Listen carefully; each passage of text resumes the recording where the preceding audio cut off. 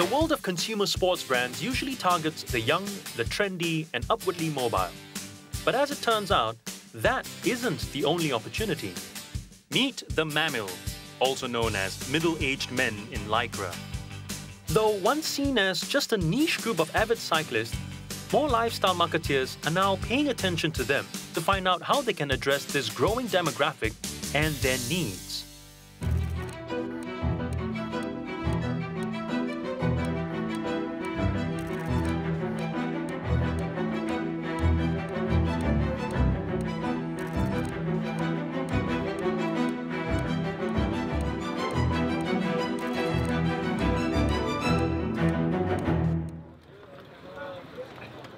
You lost weight, leh? Yeah. So we'll do the normal pace. The fast one, please go ahead. Second one, third and fourth together, whatever. Okay. Safety, yeah.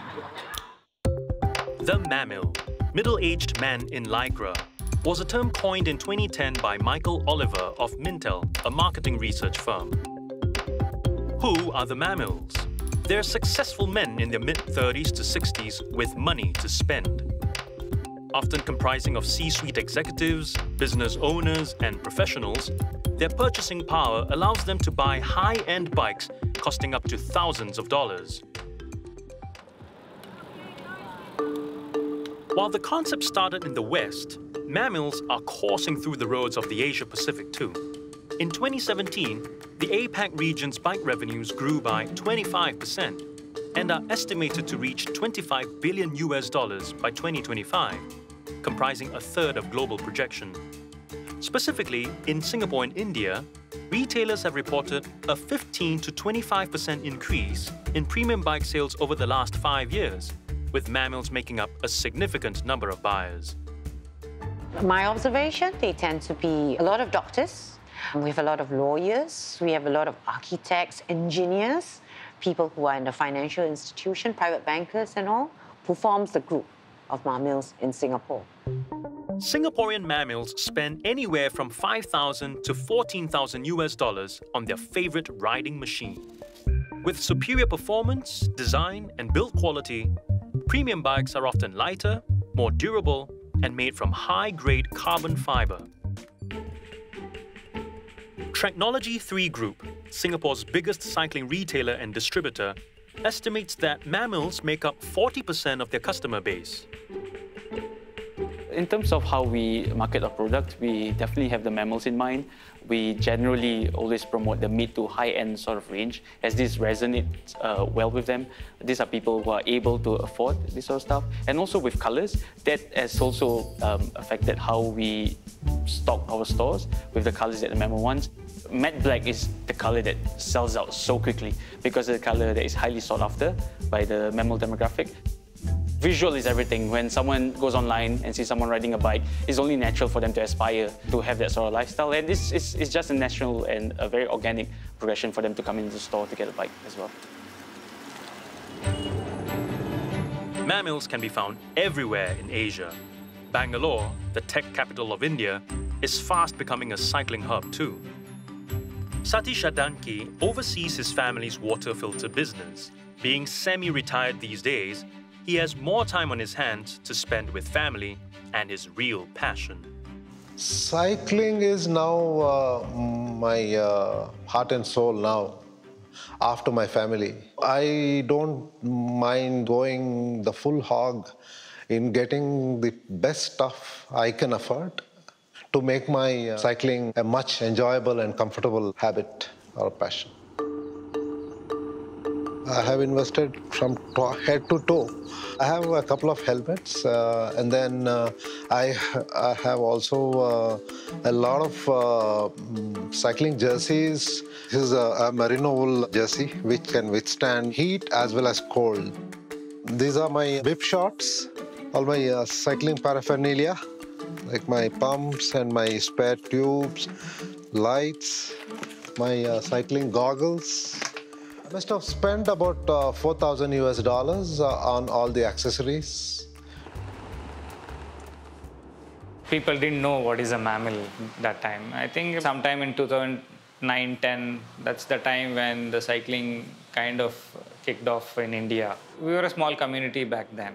And most of the people who got into cycling were in that age group of 35 plus, who were becoming health conscious and wanted to get into cycling purely for health benefits. But once you get started, and there is no limits, you start as a healthy activity, but it's more like a social activity now for many of us.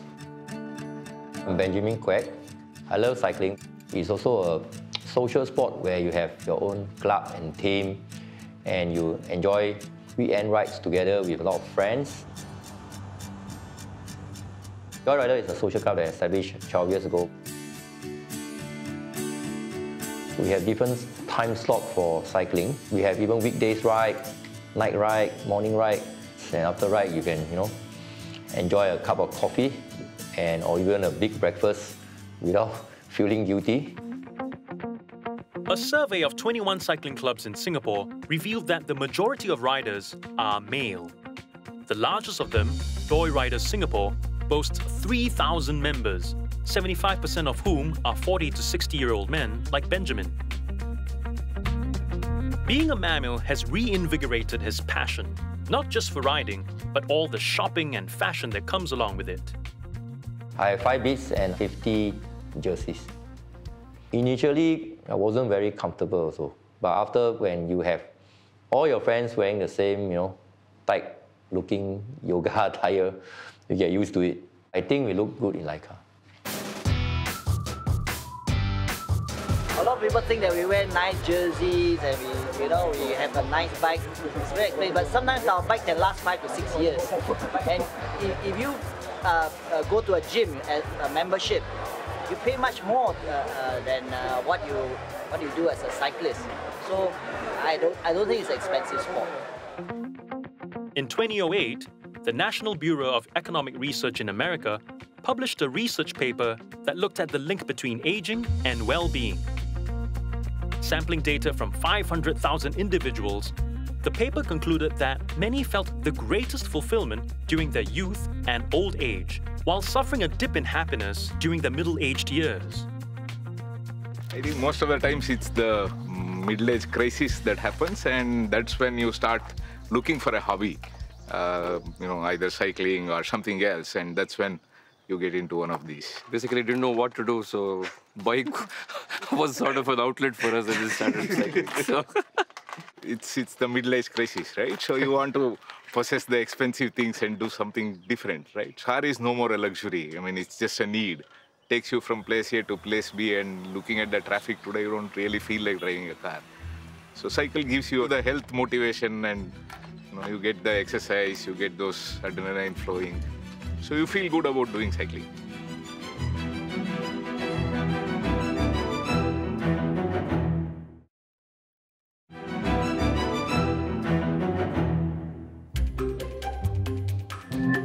MAMILs, middle-aged men in Lycra. They're not your regular uncles on bicycles. Some wonder if these cycling fanatics are trying to recapture their youth. For Benjamin, it was a personal health scare that led him down this road. I go for annual checkup. Oh, everything was wrong. The blood pressure was like rocket high, sugar level was high. And you start to worry, your kids are young. So I started my own intervention by, changing my diet drastically overnight. So one day, our friend, my ex-classmate called me to, let's go cycling. So immediately I go and buy a nice bike. So another friend of mine introduced us to like a road bike and join some teams. And immediately I go and invest in another bike. We were doing like every Saturday, Sunday, even weekdays at night. Then gradually you start to become a routine. And this is a very good routine in my opinion.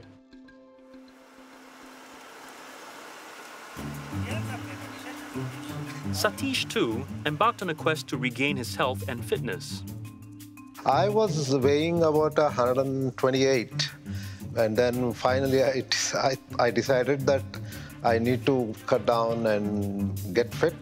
I started doing a few marathons also, and then in that process I hurt my Achilles tendon, and doctor said you have to rest for at least 3 to 4 months.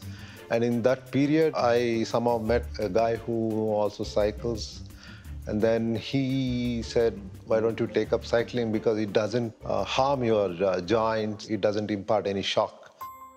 At first, cycling for Satish was a struggle and he wanted to give up. But as he did with his work, he dedicated himself obsessively. This is an indoor training unit which is connected to the computer via Bluetooth. And I also wear a heart rate monitor. It's a heart rate band where it's strapped onto my chest, and then this talks to my computer again. There's an analytic which comes out at the end of each ride to show whether I need to still improve on my cadence or my heart rate or my power output or whatever. When you are young, you tend to sacrifice your health for your wealth. As you age, you do not want to sacrifice wealth for your health, right? So now it's really investment in cycling to actually help to boost up your health. Though bicycle shops are nothing new, in 2017, a mall targeting MAMILs opened in Singapore, the Downtown Gallery. Located in the business district, this cycling-themed lifestyle space was conceived after much research. A very good friend of mine, who's an avid cyclist, made this comment to me that cycling is the new golf. So we felt that we needed to cater to the ready catchment, and this being the CBD, so we wanted to cater to the needs of the professionals. The term that we used to sell the concept was that this was a habitat. It was a space where we build communities. Well, since, Downtown Gallery is focused on the body, the mind, the soul, the wellness, the fitness, yes, why not? Let's look at catering to this group of people, and that's where I was introduced to the term MAMILs. Patrina diligently gathered intel on the MAMILs, even joining them on rides to find out what they were really into. My observation, they are shopaholics when it comes to, stuffs that are related to cycling. There's never enough in buying the accessories, for their bikes. Something I notice about MAMILs is that some of them who really do not bother much about dress sense when it comes to your day-to-day, but when you put them behind, on the two wheels with their bikes, they will match from top to toe. So it's probably something that makes them feel powerful when they are on two wheels. The Downtown Gallery also integrates other retail offerings to tap on the tastes and needs of their MAMIL clientele. Apart from, being avid cyclists, they are also, a group of people who enjoy, the finer things in life. So in Downtown Gallery, we have tenants like the Providor, the wine cellar. There's also whiskey distillery, whereby it's convenient for them to pick it up, and on their way home. It's not uncommon to see MAMILs expanding their cycling lifestyle to embrace other social pursuits like cooking and travel. I want to do a trans-European cycling tour. Then I would need a cycle which can take all the luggage, which is strong enough. So that's why I would want to now buy a touring bike. So this is something that you can look at. This is Marine Gestalt series. This is a gravel series, by the way. So this can be a good touring bike as well, a light touring bike for you. We are a community-driven bike store. Whoever comes here, they come through references, word of mouth, and we have been focusing only on that, keeping the customer happy. One happy customer can get about 10 new customers. And that's how the community has grown. I would say one thing, service.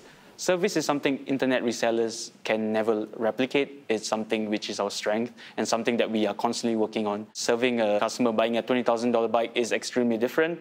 They would require someone that have a high knowledge of what they're selling, with being able to identify the needs of the customers and recommending products that are suitable for them. In Bangalore, MAMILs don't just ride for leisure. For some, it's often a daily part of their travel routine. I'm Arun Shankar. I'm general manager of one of the IT companies in Bangalore, and I'm an avid cyclist and more of a commuter. So my commute is about 22 kilometers to work. Typically, I do it in about an hour's time.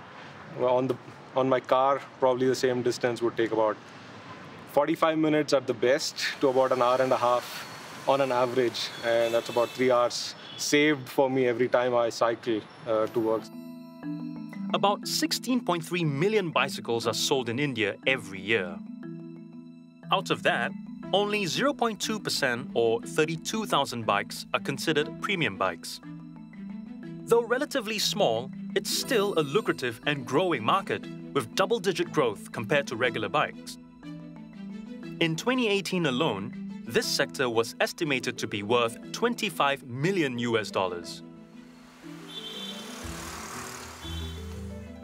I mean, if you look at the commuting workforce in Bangalore, a lot of them are on two-wheelers, which cost you as much as a premium bike. So the more you promote cycling, the more that you get these guys off from a motor two-wheeler to a non-motorized cycle. So in that sense, you have a market potential over there. So regarding premium bikes is to look at the workforce and not just the weekend cyclists. The increasing interest in two-wheel commuting has been picked up by bike-sharing startups like Yulu, which includes MAMILs in their clientele. Yulu was co-founded more than 2 years ago. We launched our services in January 2018. We started from Bangalore, now we are in 5 cities. When you talk about MAMILs, these are a big part of the population of Bangalore. We use machine learning and artificial intelligence to identify demands. And what we have observed over the last several months is that this MAMIL category is the one which actually forms a very large chunk of our overall demand patterns. By offering a more eco-friendly alternative that alleviates traffic congestion, Yulu is targeting more of India's current and future MAMIL population, many of whom appreciate its green benefits. Right now, we have 1.5 million app downloads overall, and we have tens of thousands of users using our products on a daily basis. We have seen double-digit growth on a month-on-month level, and we want to continue on this journey and making a difference. With the global bike-sharing industry projected to grow annually by 8% all the way into 2025, the future looks promising for services like Yulu.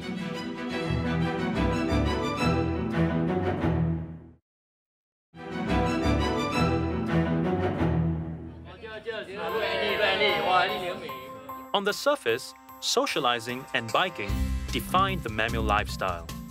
But it also provides an avenue to participate in meaningful causes.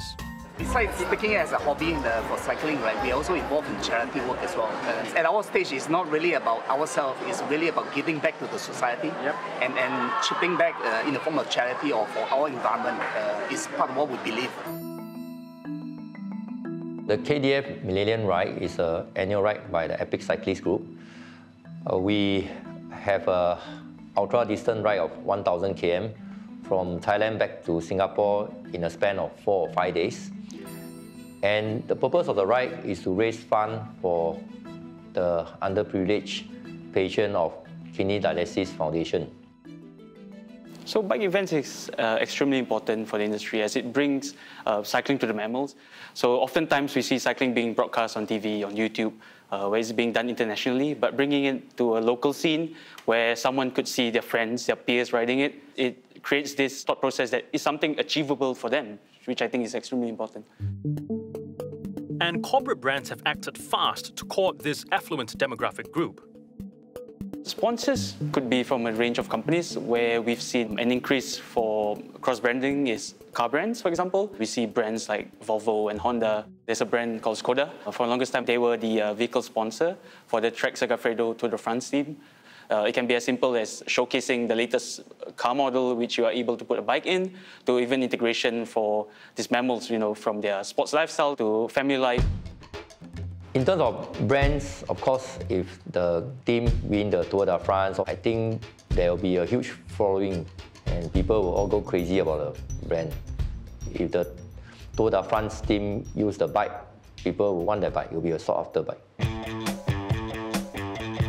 Capitalizing on their exposure in the Tour de France, Skoda launched the Karoq in 2017, an SUV that targets avid cyclists. As of 2019, the model has been the biggest growth driver in the Czech car range. But it isn't enough to have accessories that provide the latest in utility and convenience. For MAMILs, the holy grail is being able to design and customize their bikes. People want to ride what they want. So bespoke is something that is unique, is customizable. They want to be able to choose their own parts, and this is a great selection. So we've tracked in the US, they have this program called Project One. Someone could come into the store. We can run through the different models with them, the different colors with them, what they want in terms of componentry, and they can get the bike within a month straight from the US. The prices of the bespoke models, while it's more expensive than the off-the-shelf bike, we're looking at roughly 12% price increase, which is not much when you're talking about getting something that is uniquely yours. For the bespoke program, we see about a 5 to 7 growth annually, so we definitely see that as a growth area in the market. It's not all for show, though. One key reason why MAMILs splash out on anything cycling-related is due to the desire to maximize their performance. The quest to outdo themselves and fulfill the need for adventure overrides everything else. Before, I used to always be, budget conscious, how much traveling would burn a hole in my pocket and stuff like that. But then once cycling happened, I started touring a lot outside India. I have made a practice to see if I can mix cycling and traveling. So we see that there is very much a competitive streak. A lot of them do take part in triathlons and also do Ironman races. They, travel around the world as part of their entire fitness and wellness regime that they keep. So my conclusion about MAMILs is they invest a lot of time, efforts and money, into the sport. Ultimately, living the MAMIL lifestyle is about being part of a special tribe. The world is their playground, and if brands can succeed in enhancing their experience for them, they can reap the returns.